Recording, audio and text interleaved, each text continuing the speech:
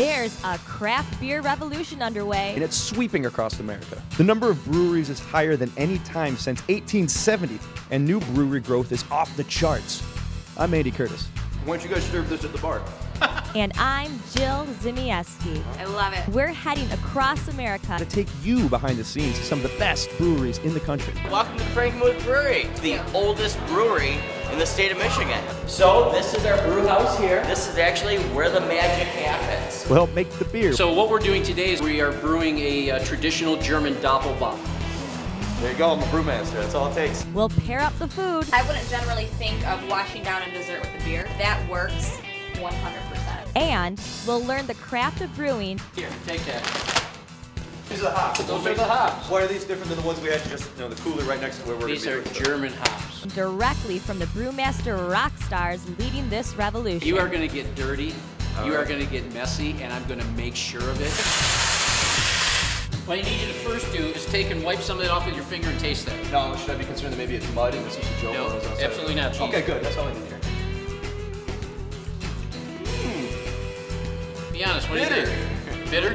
Very. All coming up. On Pure Brews America.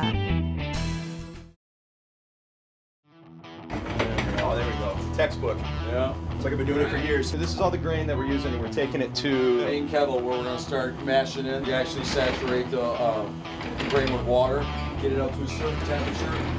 Once it gets up to temperature, we'll hit the mashing process. Today we're doing a traditional German Doppelbock. A Doppelbock is a double bock. A traditional bock beer is typically comes out in the wintertime. Doppelbock is just a little bit heavier, a little bit thicker, higher alcohol, and so it's even more so of a warmer. The secret is to take big bucketfuls. I don't want to make a mess, grain on the floor, that kind of stuff, because then I'm going to have to smack the crap out of it. Grain is money. So we're going to go little scoops.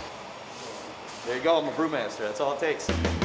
Hey Jeff, what kind of barley are we using for this? We're using some traditional two-row barley, then we're using a German Munich malt and a German Crystal 60. You gotta bend at the knees and not get splashed by the water when it comes back.